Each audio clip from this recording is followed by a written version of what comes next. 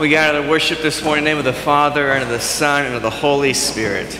Amen. If we say we have no sin, we deceive ourselves, and the truth is not in us.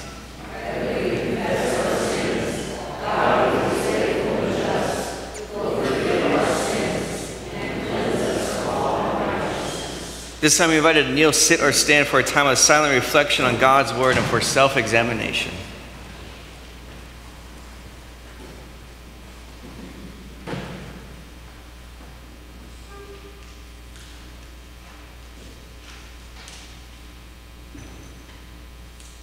Let us then confess our sins to God our Father. Most merciful God, we confess that we are by nature sinful and unclean.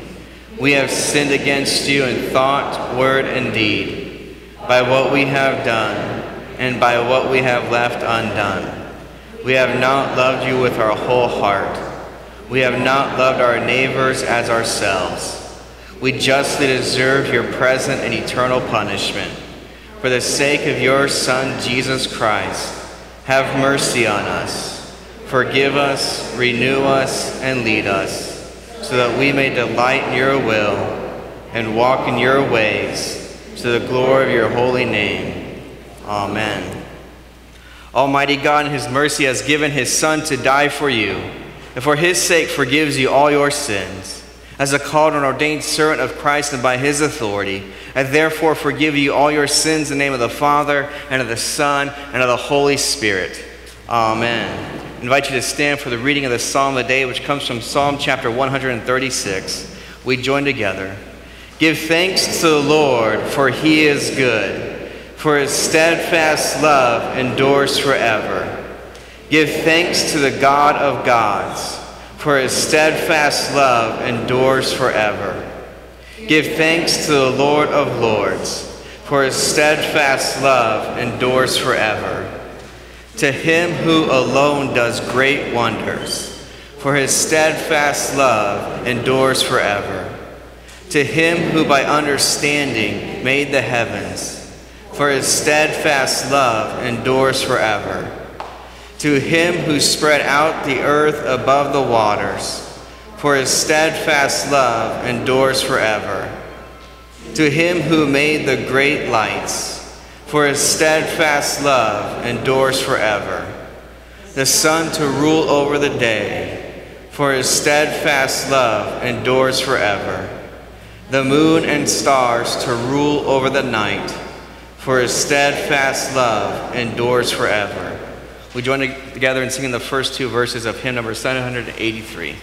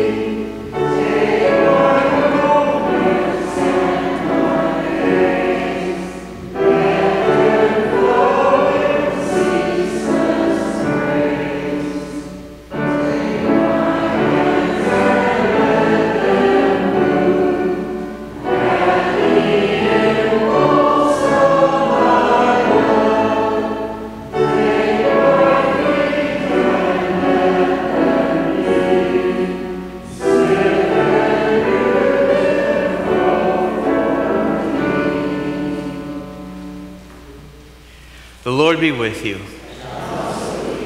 Let us pray. Almighty and most merciful God, the protector of all who trust in you, strengthen our faith and give us courage to believe that in your love you will rescue us from all adversities. Through Jesus Christ, your Son, our Lord, who lives and reigns with you in the Holy Spirit, one God, now and forever. Amen. You may be seated for the scripture reading.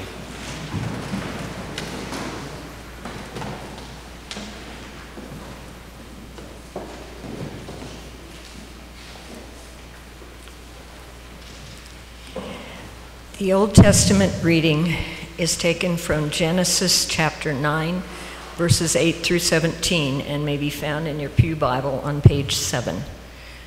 God said to Noah and to his sons with him, "Behold, I establish my covenant with you and your offspring after you, and with every living creature that is with you, the birds, the livestock, and every beast of the earth with you, as many as came out of the ark. It is for every beast of the earth. I establish my covenant with you, that never again shall all flesh be cut off by the waters of the flood, and never again shall there be a flood to destroy the earth." And God said, "This is the sign of the covenant that I make between me and you and every living creature that is with you, for all future generations. I have set my bow in the clouds, and it shall be a sign of the covenant between me and the earth, when I bring clouds over the earth and the bow is seen in the clouds. I will remember my covenant that is between me and you and every living creature of all flesh. And the waters shall never again become a flood to destroy all flesh. When the bow is in the clouds, I will see it and remember the everlasting covenant between God and every living creature of all flesh that is on the earth." God said to Noah, "This is the sign of the covenant that I have established between me and all flesh that is on the earth." This is the word of the Lord. Thanks be to God. The epistle reading is from Ephesians chapter 3, verses 14 to 21, in your Pew Bible on page 977. "For this reason I bow my knees before the Lord, for from whom every family in heaven and on earth is named, that according to the riches of his glory he may grant you to be strengthened with power through his Spirit in your inner being, so that Christ may dwell in your hearts through faith, that you, being rooted and grounded in love, may have strength to comprehend with all the saints what is the breadth and length and height and depth, and to know the love of Christ that surpasses knowledge, that you may be filled with all the fullness of God. Now to him who is able to do far more abundantly than all that we ask or think, according to the power at work within us, to him be glory in the church and in Christ Jesus throughout all generations, forever and ever. Amen."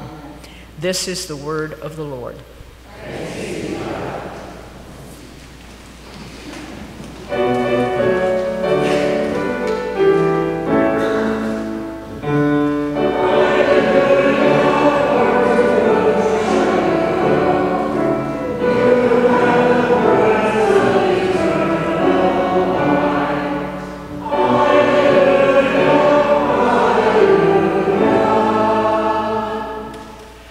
The Holy Gospel according to St. Mark, the 6th chapter. Glory to you, O Lord. Immediately, Jesus made his disciples get into the boat and go before him to the other side, to Bethsaida, while he dismissed the crowd. And after he had taken leave of them, he went up on the mountain to pray. And when evening came, the boat was out on the sea, and he was alone on the land. And he saw that they were making headway painfully, for the wind was against them. And about the 4th watch of the night he came to them, walking on the sea. He meant to pass by them, but when they saw him walking on the sea, they thought it was a ghost and cried out, for they all saw him and were terrified. But immediately he spoke to them and said, "Take heart, it is I. Do not be afraid." And he got into the boat with them, and the wind ceased, and they were utterly astounded, for they did not understand about the loaves, but their hearts were hardened. When they had crossed over, they came to land at Gennesaret and moored to the shore. And when they got out of the boat, the people immediately recognized him and ran about the whole region and began to bring the sick people on their beds to wherever they heard he was. And wherever he came, in villages, cities, or countryside, they laid the sick in the marketplaces and implored them that they might touch even the fringe of his garment. And as many as touched it were made well. This is the gospel of the Lord. Praise to you, O Christ. You may be seated as we join together in singing hymn number 575.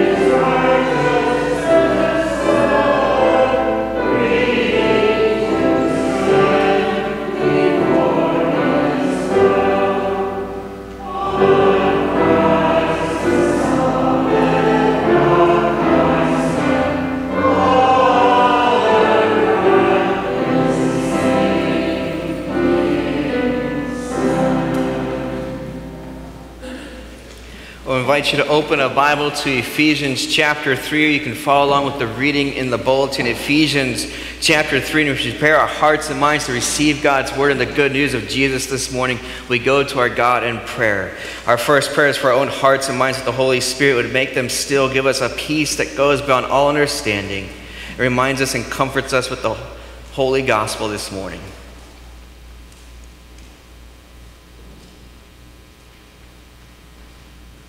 Our second prayer is for our brothers and sisters in Christ that the Holy Spirit would uplift and encourage them with the hearing of God's word and the gospel of Jesus.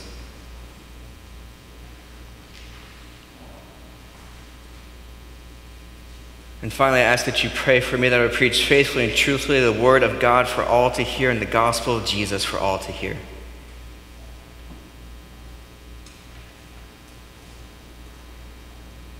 Psalm 19 says, "May the words of my mouth and meditation of my heart be acceptable and pleasing to you, O Lord, my rock and my redeemer." Amen. So Ephesians chapter 3, this section of Paul's letter to the church in Ephesus is a prayer. And it teaches us not just what to pray, but how to pray for one another, how to pray for ourselves, and why we should be praying. And prayer is one of those topics that every Christian knows about and hears about, but sometimes we forget to do. Anybody ever forgotten to pray before? Right? My family grew up saying, "Come Lord Jesus." Anybody familiar with that prayer? All right, even when you guys, as your pastor, you pressure me at potlucks to pastor, we can't eat till you get downstairs and pray. And guess what I pray? "Come Lord Jesus," because you guys can pray without me. Just letting you know, it's something you could do. All right. But my family did this so often, we got into the habit of praying before every meal, that sometimes we would forget halfway through the meal, and someone would ask, "Did we pray?" And no one could remember. So we would pray again halfway through the meal just to make sure what? We didn't forget. We're like, okay, we got our bases covered. In case we did it twice, and that's okay. Praise the Lord. All right, but halfway through, we're like, well, do we pray, right? So there are little prayers like that, prayers before meals and prayers before bedtime that my mom and my dad taught my brother and I to pray out of routine and rhythm. But then there's also the serious types of prayers that we can forget.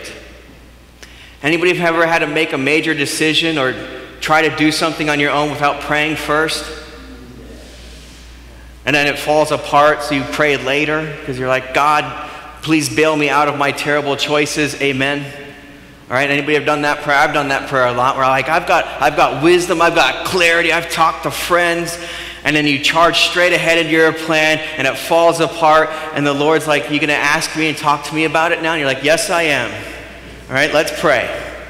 All right, so we know that prayer is important, right? Almost every Christian would agree. Prayer is an important part of our spiritual life and our relationship with Jesus. When I meet with people, oftentimes one of the things people want to grow in or learn more about is prayer. We know it's important because in the Gospels, we get the Lord's Prayer, and we get the Lord's Prayer because the apostles looked at Jesus and said, "We need you to teach us how to pray."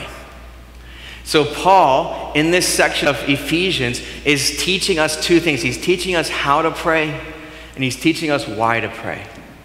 So the first thing I want to do is just comfort you that if you're like, I'm not sure how to pray, I'm not an expert in prayer, I'm not a prayer warrior, I haven't got it all figured out, you're in good company, because even the apostles, after years of being with Jesus and doing all kinds of miracles, looked at him and said, "We need you to teach us how to do what?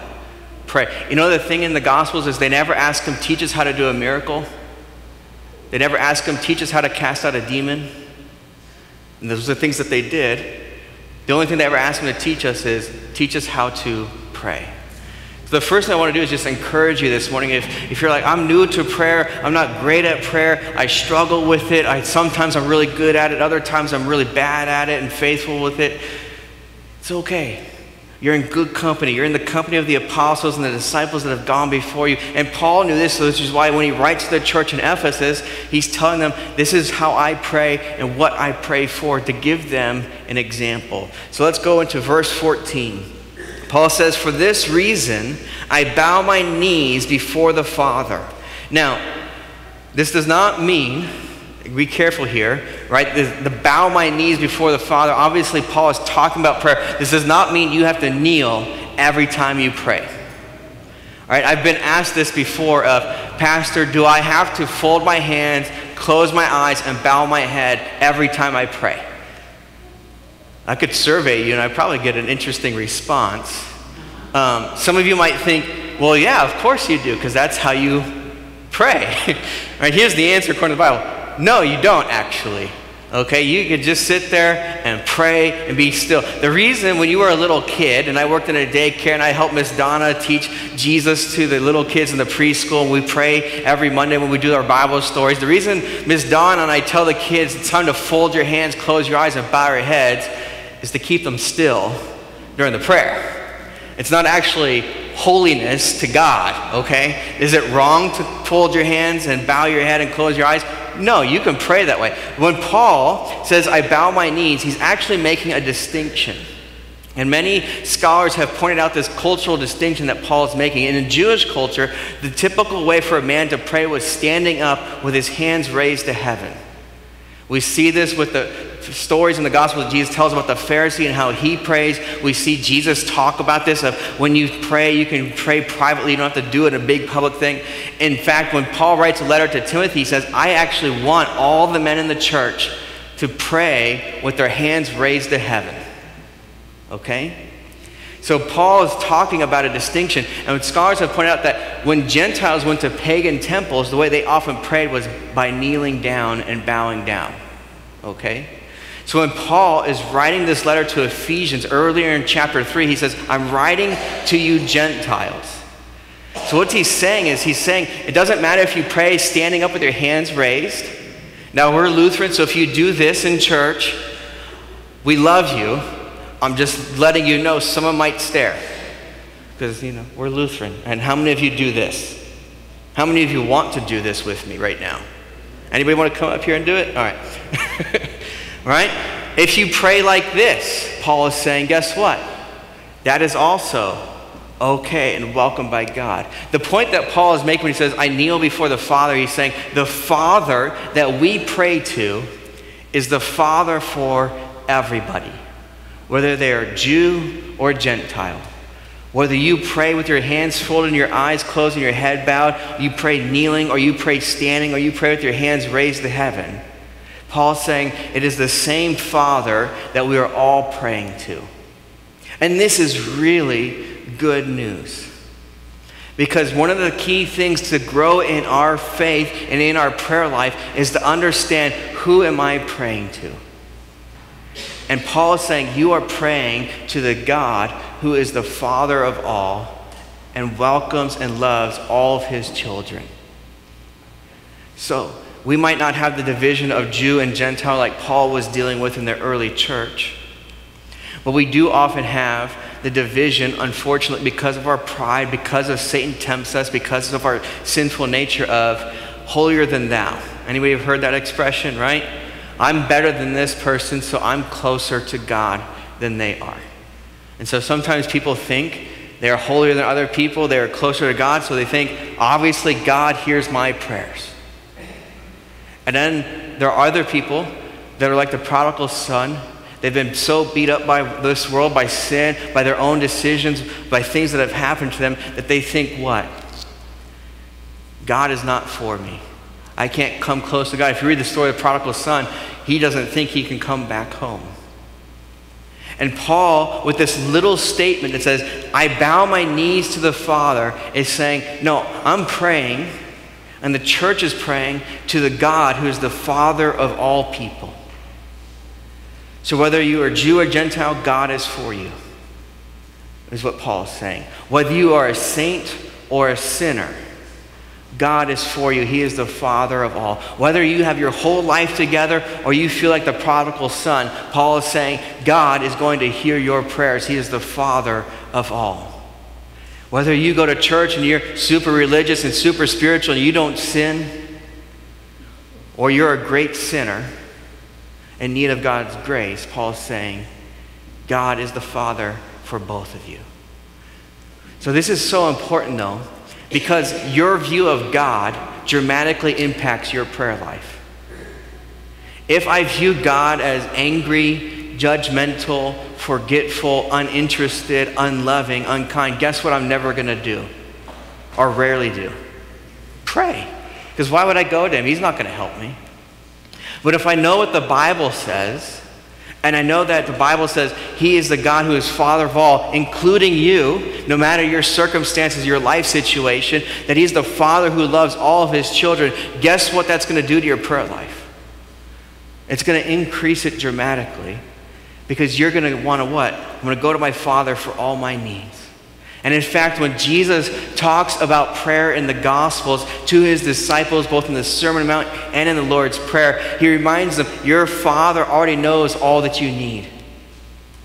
And so the way Jesus and Paul define the God who we pray to is a loving Father who cares for all of his children. So once Paul establishes that foundation, then he gets into his prayer requests for the church. And you got to remember, Paul is praying for the church, so he's setting us an example of how should I pray for others and how should I pray for myself. So verse 15 says, from whom every family in heaven and on earth is named. So again, reminding us that God is the Father of all. And then verse 16, according to the riches of his glory, he may grant you to be strengthened with power through his Spirit in your inner being. So the first prayer request of Paul is that he wants you to be strengthened by the Spirit. And why do we need to be praying that and be encouraged in that and pray for us to be and others to be strengthened in the Spirit? Because life is hard. Anybody ever just need a nap? Right? I love naps. I can nap anywhere, anytime. It is my greatest spiritual gift that the Lord gave me. My wife is incredibly angry and jealous and envious of this because she can't nap unless she's sick. But boy, you let me after church go home, I'm out. Do not call me after church. I am taking a power nap, okay? And I can nap for hours. It is glorious. But this is what life is like. We get tired, we get worn out, and sometimes, you just need a nap, all right? And sometimes you're sick and you need a rest. But what Paul is talking about, he wants you to be empowered and strengthened by the Spirit, because sometimes our souls are tired. Sometimes our spirit is worn out. You see this in the life of Jesus when he is tempted by Satan and attacked by Satan. What happens to him? He gets tired.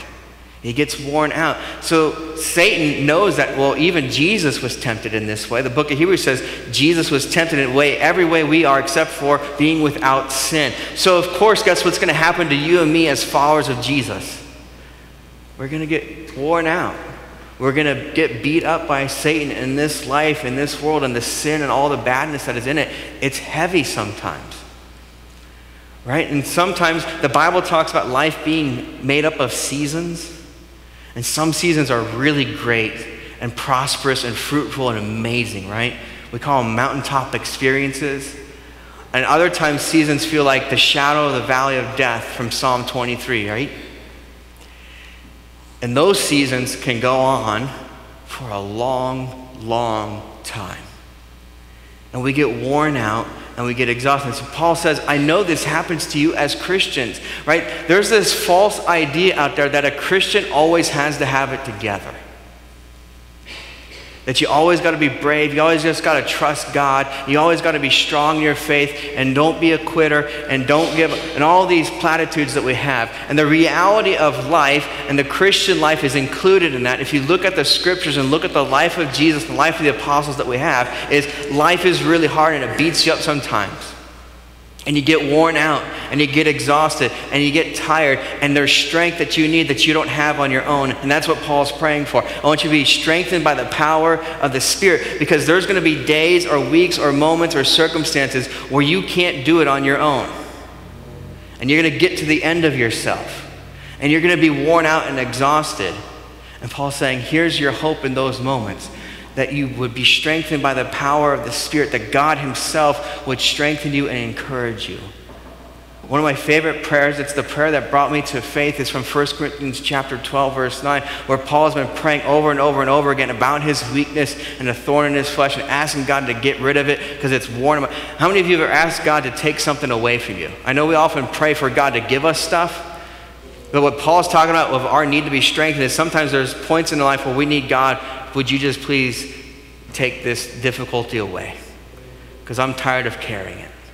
I'm tired of the burden. And Paul is told no 3 different times in that prayer in 1 Corinthians 12. And at the end of it, God reveals to him through Jesus, he says, my grace is sufficient for you. My power is made perfect in your weakness. So when Paul writes this letter to the Ephesians, he's also writing from prison. He's writing out of difficult circumstances. He's not someone sitting on a mountaintop experience going, don't worry, you'll get through it. It's not that big of a deal. No, Paul's writing from prison. He's writing with a thorn in his flesh that won't be taken away. And he says, here's the only strength and the only hope that you and I have. This is what I'm praying for you as fellow believers, that you would be strengthened by the Spirit of God, that you would be strengthened by his grace, because there are moments and a lot of times in life where that's the only strength you and I have to keep going. When I was on vicarage, I had to do pastoral counseling. You get to do a lot of things as a pastor. You get to do a lot of things as a vicar because they want you to get to experience all that it is to be a pastor, to figure out, is this really what God's calling me to do? And the first counseling session I ever had was with an 80-year-old widow whose husband had just taken his own life. And I had no class on that at seminary. I had no preparation. I remember sitting at our dining room table with lots of tears and lots of anger and lots of frustration. I remember talking to her and praying with her and encouraging her, and the only thing that kept her going was the grace of Jesus.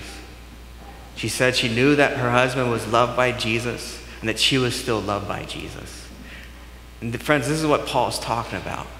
He's writing from prison. He's writing with a thorn in flesh. He knows what it's like to be weak. So the first thing he's saying is it's okay to be weak. It's okay to not be strong enough and to need God's grace, to need to be strengthened by his Spirit. Because one of the lies we often believe is that you should be able to do it on your own.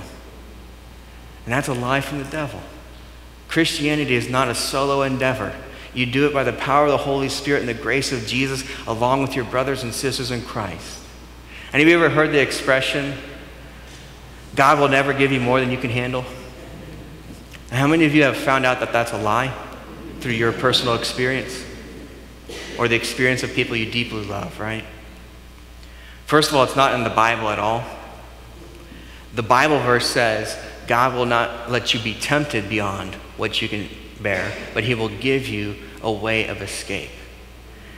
And the thing is, and y'all know I love to say this, when Paul writes the word you there, it's plural. So he said, all y'all. He's saying it's the church together.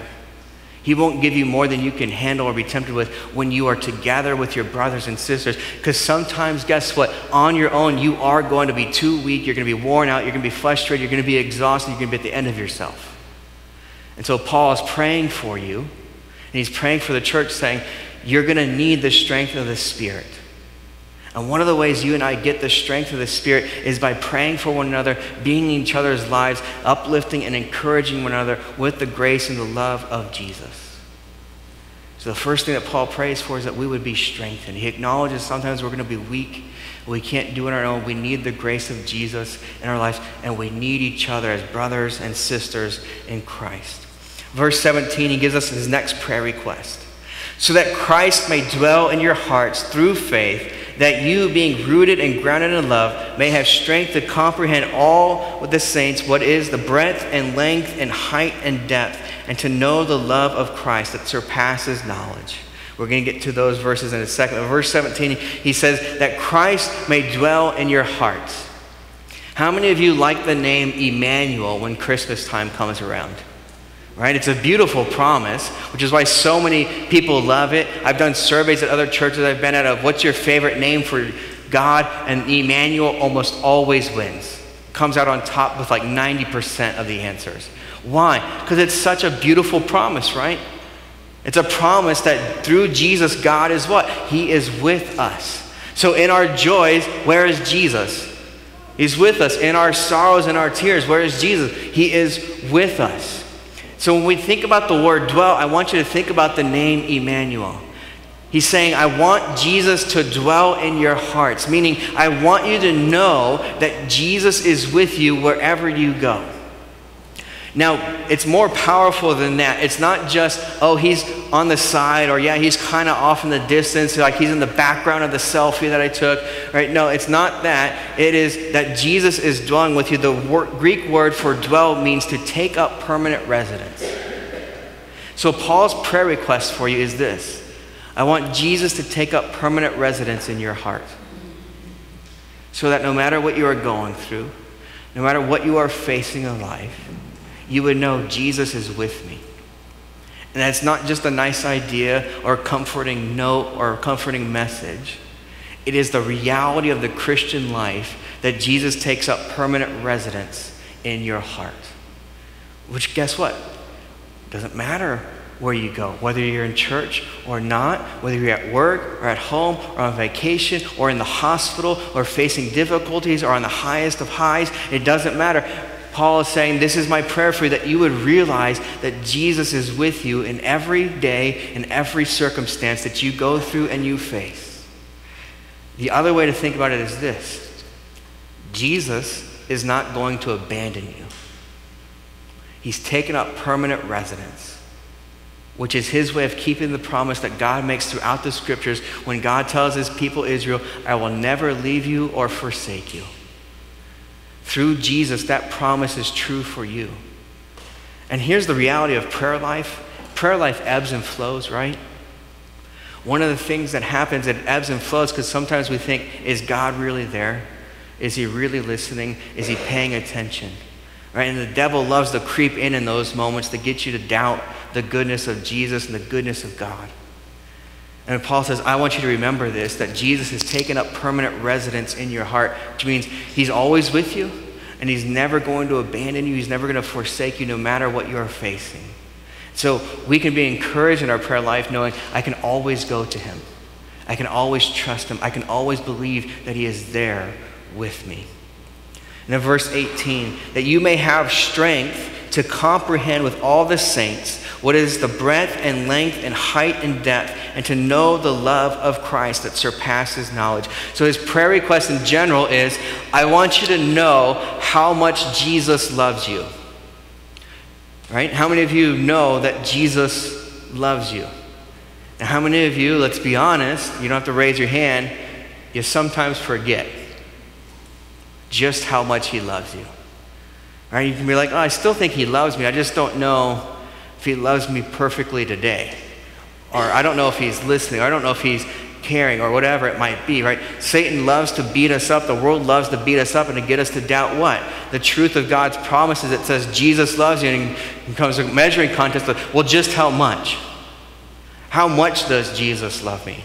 Does he love me as much as them or him or her or that person or this person? How much does Jesus love me? And Paul's answer is, here's what I want you to know. And the interesting thing is that this is in the middle of his prayer, which is also in the middle of this letter. So it is the central focus of Paul's entire letter of Ephesians, is that he wants the church to know this fundamental truth that Jesus loves you. And he says, if you want to measure it, he even says, I want you to measure it. I want you to know the breadth and the length and the height and the depth of how much the surpassing love of Jesus is for you.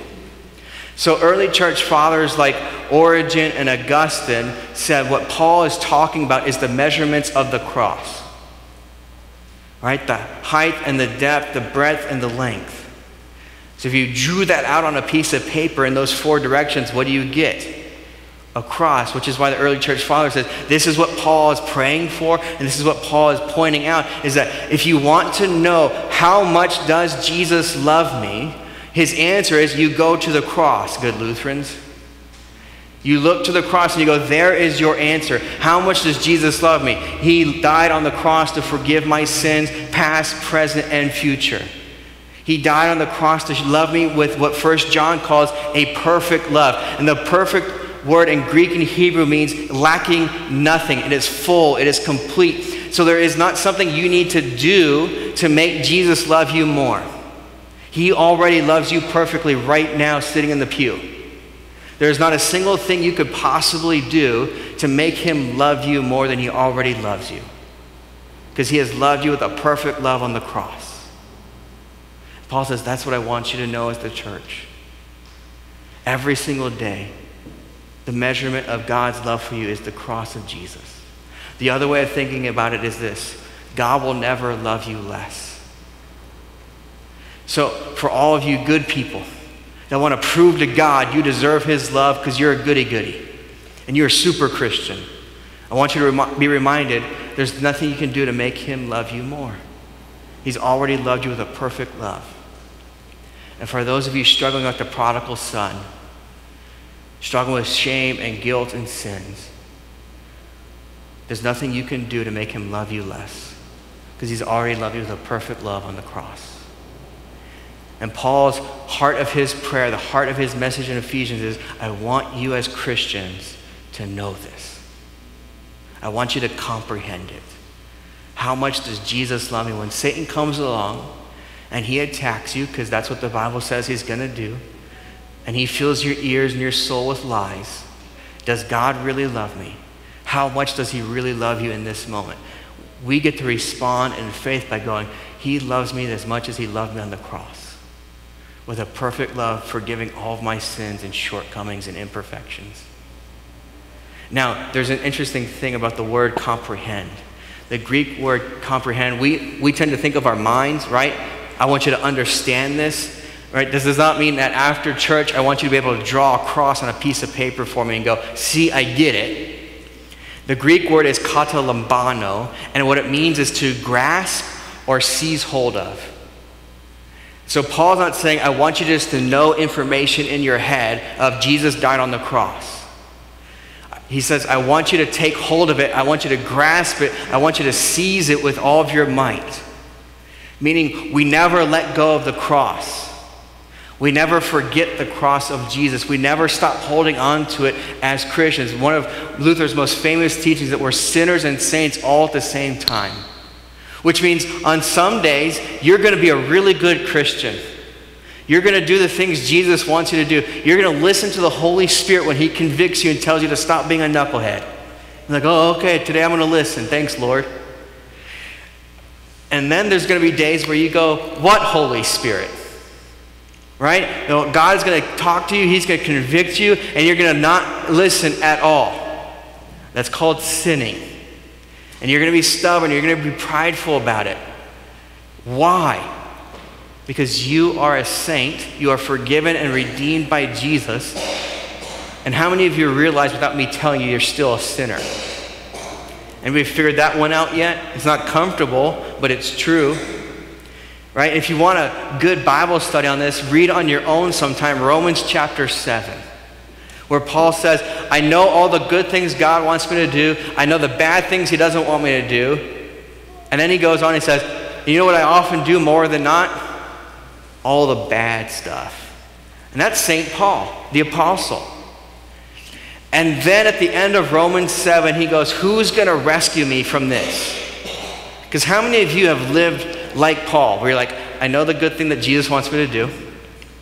Right? Here's a few of my favorites that I never see in anybody's journal, I never see in anybody's house on their fridge or any plaques in their home when I visit. Love your enemies. You know who said that? Anybody know who said that? Louder. Jesus. Pray. Anybody know who said to pray? And then he also said pray for your enemies, right? So how many of you are just out there every day looking for opportunities to pray good prayers? Not that God would smite them, okay? That's not the prayer Jesus wants you to pray for your enemies. But how many of you go out, wake up tomorrow morning, Monday, it's the start of your week, and you're like, I am looking for opportunities to love the people that annoy me the most. Is that your wake-up call? Did anybody wake up doing that? You're like, I can't wait to hit the ground running on loving that person that drives me crazy and offends me and hurts me. Right? Nobody does that, but Jesus told you to do it more than once. It's one of his most common commands. And see, this is what Paul's getting at. He says, I know what Jesus wants me to do. I know what he's called me to do, and I don't always do it. And then he says, so what am I to do as this sinner and saint all at once? And at the end of Romans 7, he says, thanks be to God for Jesus Christ who saves a wretch like me. And this is what he's praying for you in Ephesians chapter 3, that you would comprehend, that you would see, that you would always hold on to the cross, that when you are having a great day and following Jesus, you would hold on to the cross and go, Jesus, thank you for your grace that empowers me. And then when you are having a really bad day and you are not loving your neighbor, you are not doing the things Jesus called you to do, and you are filled with all kinds of sin and guilt and shame, that you would cling to the cross and go, Jesus, thank you for your grace that forgives me and redeems me. What Paul is praying for you as Christians is that every single day of your life would be a day where you cling to the cross of Jesus. All right, and then he goes on at the end where he does something very important for us. Verse 20, now to him who is able to do far more abundantly than all that we ask or think, according to the power at work within us, to him be glory in the church and in Christ Jesus throughout all generations, forever and ever. Amen. So what he does is he concludes his prayer by praying for the church. He's praying that Jesus would be at work in the church. What that means practically is this, that when people would come to church, when they would encounter Jesus followers, that they would go, this person in this place is different. Because Jesus is at work in this person, and Jesus is at work in this place. right? That the identifying mark of a church according to Jesus is that they would know they are Christians by their love. Jesus said that in the Gospel of John. And so Paul is praying for the church. He's saying, I want to see the power of God at work in the church through Christians, so that when people look at Christians and they meet you on the street and they meet you at work and they meet you in your neighborhood, they go, that person's different. They think differently, they speak differently, they treat me differently. That when they would come to a church, they go, this place is different because it's a place of grace and the love of Jesus for all people. Because how did he start the prayer? The Father of what? All people. And so Paul concludes his prayer with this very practical thing of praying for the church, saying, I want you to be filled with the power of Jesus in your lives. Which is another way of saying that when people meet you, they go, they're different than the rest of the world. This place is different than any other place on earth because it is filled with the power of Jesus. And then he says, amen. And the word amen in Hebrew, it's a Hebrew word, means true. Or let this be true. So what he's saying at the end is, let this thing that I just prayed be true in the church. That we would cling to the cross of Jesus in such a way that the power of Jesus would be at work in our lives and in our congregation. So that when people meet you, they go, they're different. There's something different about you. It's the power of Jesus at work in you. And that they would encounter our congregation and visit our congregation. They go, this place is a different place. It's a place of Jesus and his love and his grace. So here's my hope and prayer for you. Like Paul, I hope and pray that as a church, we would cling to the cross of Jesus every single day. That whether you're having a great day or a really bad day, really awesome time or a really difficult time, you would cling to the cross of Jesus and his perfect love for you. And that as a congregation collectively, we would be a place that is filled with the power of Jesus. So when people meet us, they go, this place is different. This is a place where I get to know about the love and grace of Jesus Christ for all people. Let's pray. Heavenly Father, we give thanks for your grace and mercy that you have poured out to us perfectly through the cross and death of Jesus Christ, our Savior. May we cling to that truth and hold on to that truth every single day of our lives. And may it be so true and powerful at work in our lives that we can't but help share it and show it to the world around us, so that more and more people would know that you are their loving Father who loves them and forgives them through the cross of Jesus. In your name we pray. Amen. This time I invite you to stand as we confess our Christian faith using the words of the Apostles' Creed. I believe in God the Father Almighty, maker of heaven and earth, and in Jesus Christ, his only Son, our Lord, who was conceived by the Holy Spirit, born of the Virgin Mary, suffered under Pontius Pilate, was crucified, died, and was buried. He descended into hell. The third day he rose again from the dead. He ascended into heaven and sits at the right hand of God the Father Almighty. From thence he will come to judge the living and the dead. I believe in the Holy Spirit, the holy Christian church, the communion of saints, the forgiveness of sins, the resurrection of the body, and the life everlasting. Amen. You may be seated for a moment before the prayers of the church. Jesus in the Gospel of Matthew promises to grow his church, to overcome the gates of hell with the gospel. So this morning we're going to welcome a new member. Kimberly, if you would come forward, we're going to welcome Kimberly Sager into membership in our congregation. She's been worshiping with us for a long time as she's been going to college. She graduated and staying in KC. So she decided to stay with us. She's also blessed us by singing in the choir. So we're going to officially welcome her into membership as she's gone through our membership class. So I have some questions for her. I let her practice and I gave her a sheet so she knows the answers. Beloved in the Lord, our Lord Jesus Christ said to his apostles, whoever confesses before me, before men, I will also confess before my Father who is in heaven. But whoever denies me before men, I will also deny before my Father who is in heaven. Lift up your hearts, therefore, to the God of all grace and joyfully give answer to what I now ask you in the name of the Lord. Do you this day in the presence of God and of this congregation acknowledge the gifts that God gave you in your baptism? Do you renounce the devil and all his works and all his ways? Do you believe in God the Father Almighty, in Jesus Christ, his only Son, our Lord, and in the Holy Spirit?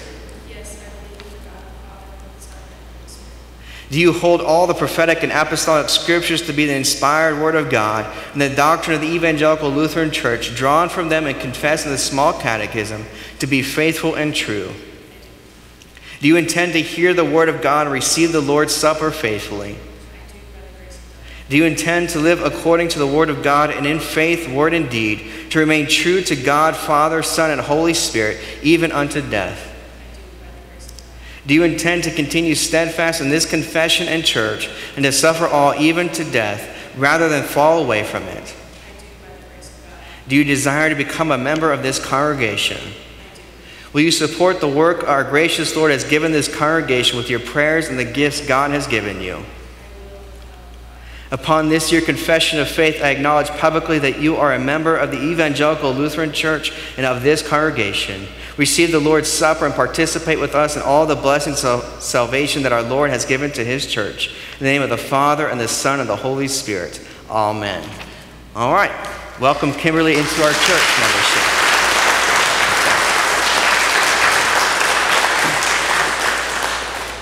Okay, now you can stand back up for the prayers. I got a bunch of confused look when I told you to sit down. All right.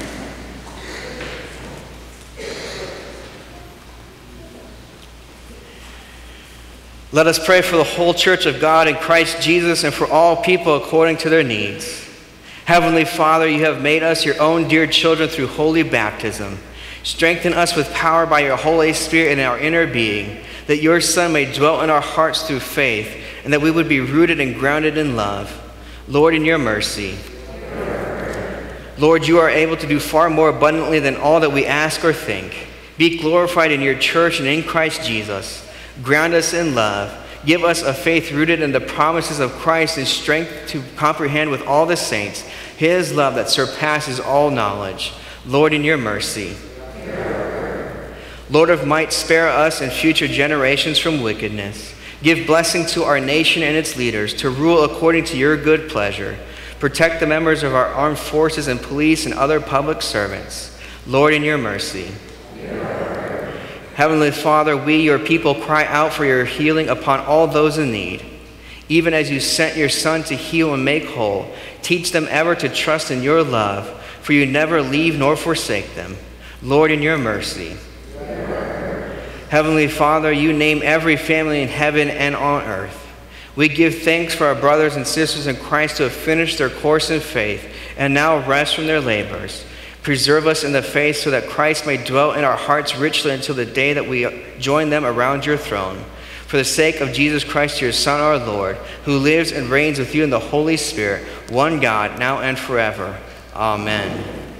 You may be seated as we continue our worship by presenting our tithes and offerings to the Lord.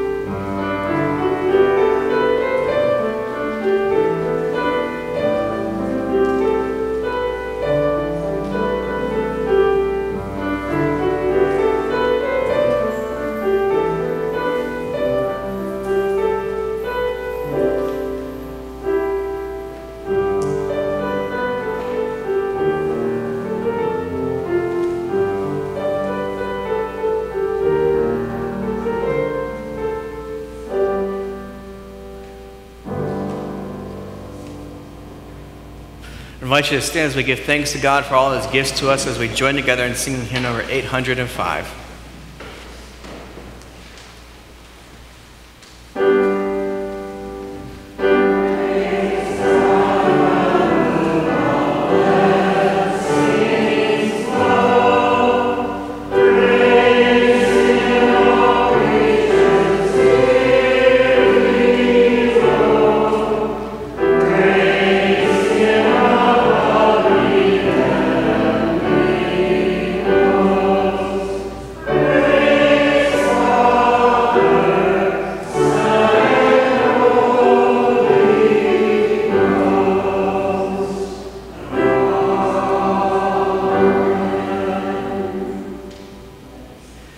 The Lord be with you.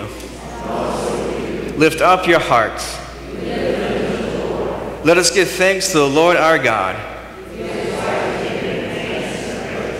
It is truly good, right, and salutary that we should at all times and all places give thanks to you, Holy Lord, Almighty Father, everlasting God, through Jesus Christ our Lord, who on this day overcame death and the grave, and by his glorious resurrection opened to us the way of everlasting life. Therefore, with angels and archangels, with all the company of heaven, we laud and magnify your glorious name, evermore praising you and saying,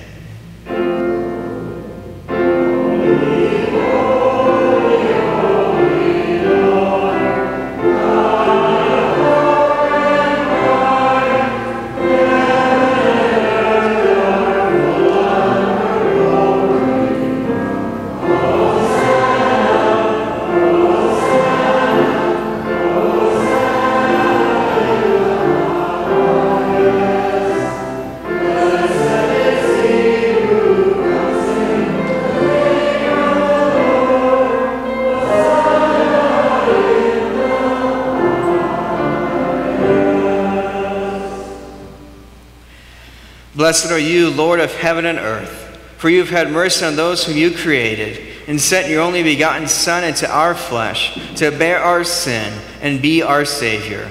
With repentant joy we receive the salvation accomplished for us by the all-availing sacrifice of his body and his blood on the cross.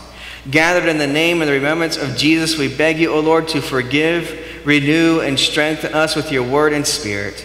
Grant us faithfully to eat his body and drink his blood as he bids us do in his own testament. Gather us together, we pray, from the ends of the earth to celebrate with all the faithful the marriage feast of the Lamb in his kingdom, which has no end. Graciously receive our prayers, deliver and preserve us. To you alone, O Father, be all glory, honor, and worship, with the Son and the Holy Spirit, one God, now and forever. Amen. Lord, remember us in your kingdom and teach us to pray. Our Father, who art in heaven, hallowed be thy name. Thy kingdom come, thy will be done, on earth as it is in heaven. Give us this day our daily bread, and forgive us our trespasses, as we forgive those who trespass against us. And lead us not into temptation, but deliver us from evil. For thine is the kingdom, and the power, and the glory, forever and ever. Amen. Our Lord Jesus Christ, on the night when he was betrayed, took bread, and when he had given thanks, he broke it and gave it to the disciples, said, "Take, eat. This is my body, which is given for you. This do in remembrance of me." In the same way also he took the cup after supper. When he had given thanks, he gave it to them, saying, "Drink of it, all of you. This cup is the New Testament in my blood, which is shed for you for the forgiveness of sins. This do as often as you drink it in remembrance of me." The peace of the Lord be with you always.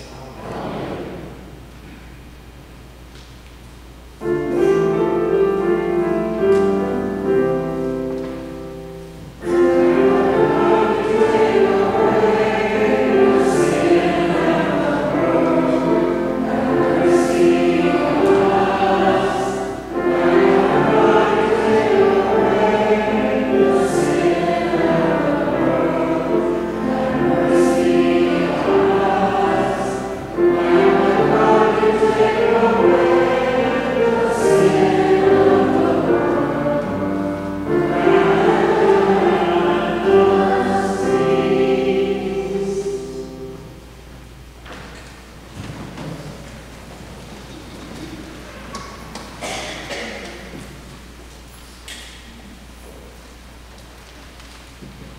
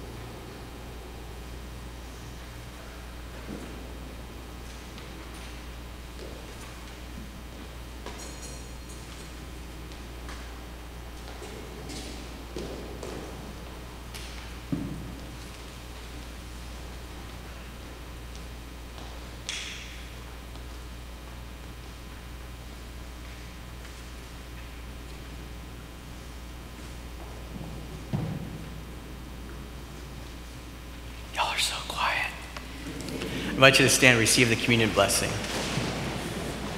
This true body and blood of our Lord and Savior Jesus Christ, strengthen and preserve your faith to life everlasting. Go in his peace. Amen. We join together in singing, Thank the Lord.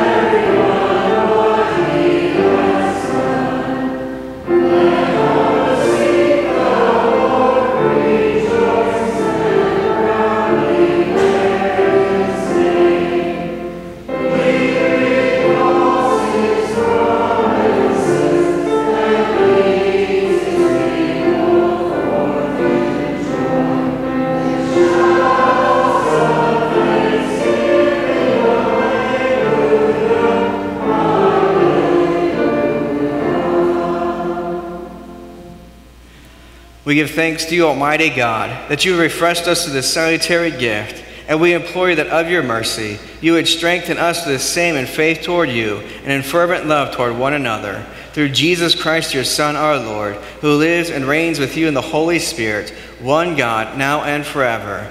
Amen. Just one announcement. I want to give a big thank you to Miss Donna, our LWL ladies, and other volunteers. Yesterday we hosted the Early Childhood Directors Conference where we had directors from all across the state here, and Miss Donna was the head of that committee, and we want to also thank all of the volunteers that helped her out to put that on. So if you give a round of applause to our congregation for that. As you depart today, go in the joy and the peace and the love of the Lord. May the Lord bless you and keep you. Lord, make his face shine upon you and be gracious to you. Lord, look upon you with favor and give you his peace. Amen.